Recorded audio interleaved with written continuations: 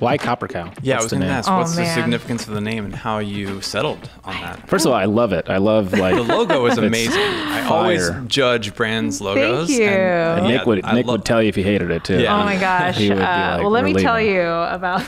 Oh, maybe we should. No. It's not a bad story. I think it's a nice thing to demystify starting a company. Maybe I in general have trouble naming things. It's like one of the things that I think I've never gotten better at after starting the company.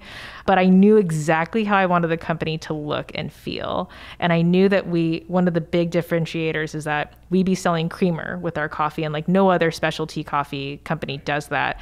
And so I was like, and I actually always had like this really big inspiration from Cowgirl Creameries. Like they had this silhouette of a cow that was like really elegant, and I'm like, we should have this really modern cow that's made, and the company will have like lots of geometric shapes. It'll feel really modern and clean, and the cow will be made out of geometric shapes. So I hired a Craigslist designer for $300 to make this logo that you see here today. That's amazing. We have not changed it. You won the Craigslist logo making. Investment. $300. I mean, like I had to sift through a lot of portfolios to find her. She's incredible. And then I was like, and I knew that I wanted it to really stand out on a shelf, because at the time I'm still thinking like, yes, we're going to do e-com, but like, how do I make it so that someone will walk by and pick it up?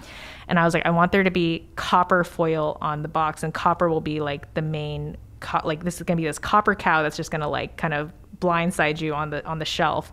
And so I described this to her, and she came up with these concepts, and just as a placeholder she put Copper Cow Coffee, because I was like, that was the only like real limitations. I was like, it's going to be this Copper Cow logo. Perfect. And then that's a great story. The accidental alliteration is phenomenal. Yeah, exactly. Then I was like, I don't know, it's like symmetrical. I was like, I don't know, and so it's the hard K sound is always good. That's amazing. Lucked out and haven't had to redo it.